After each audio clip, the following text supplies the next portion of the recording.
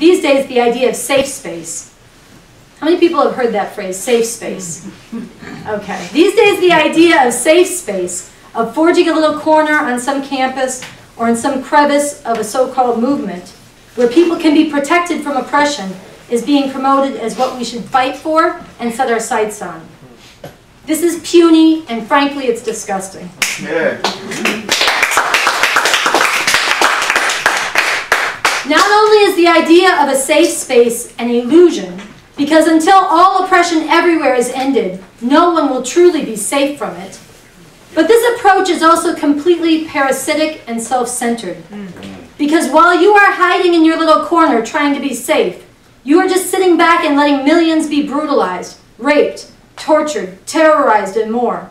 We don't need a safe space to hide from oppression while others are devoured by it. We need a world without oppression.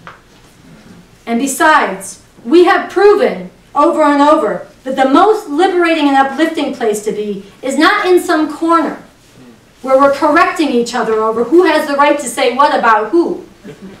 But it's right up in the face, going right up in the face against this oppression, standing up and stopping it. We have found this right inside of the Hooters restaurant, when we took it over and brought everything to a halt.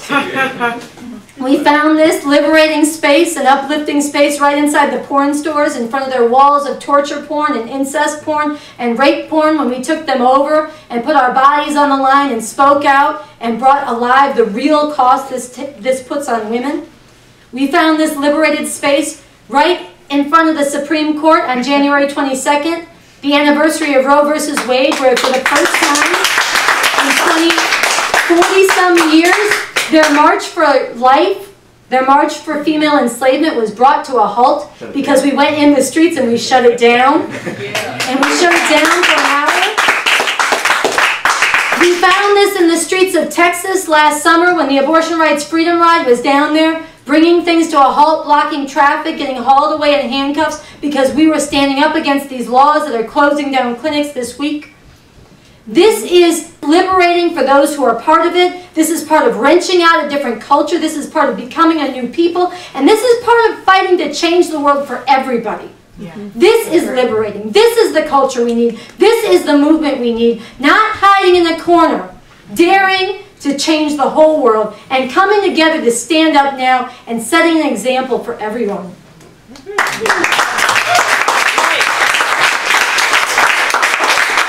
And bringing out this slogan everywhere, on our stickers, on our signs, and everywhere we go. Women are not bitches, hoes, punching bags, breeders, or sex objects. Women are full human beings.